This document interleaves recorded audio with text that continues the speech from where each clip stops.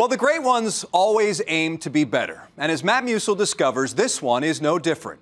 When the newest team in National Pro Fast Pitch, the Yard Dawgs from the Houston area, signed a pitcher for $1 million, a contract never seen before, it made national news. That player is now making her pitch to live up to expectations.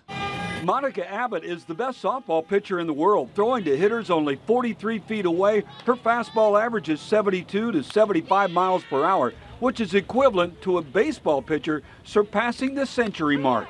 It's close to 100. I'm not like about I would guess a 107 maybe. I don't know. Because Abbott can paint the corners of home plate with those fireball pitchers.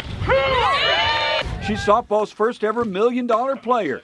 But as great as the 6'2" Abbott is, she's still not satisfied, so she's working harder than ever. Going to someone that's a professional in that field makes me a better professional in my field.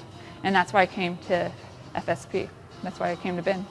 Ben Fairchild is used to working with baseball and football athletes, but he says Abbott has the complete package for greatness. You see a 6'2" height with a 6'5" wingspan and great, motor capability, but it's also that equally special and rare mental capability to focus through difficulty. And speaking of difficulties, I had the chance to catch some of Abbott's fastballs during her workout, and we were both a little concerned about how it might go. Is he really going to be able to catch this? I don't want to hurt him, but I could. Man, I shouldn't have eaten those nachos at the rodeo last night. Oh, wait a minute. Oh, man, she's going to smoke this thing past me. Oh, I'm so glad I have my cup on. And with that, she let loose with a few pitches. I wound up surviving the exercise, but I also left with a new appreciation for the first ever $1 million softball pitcher, Monica Abbott.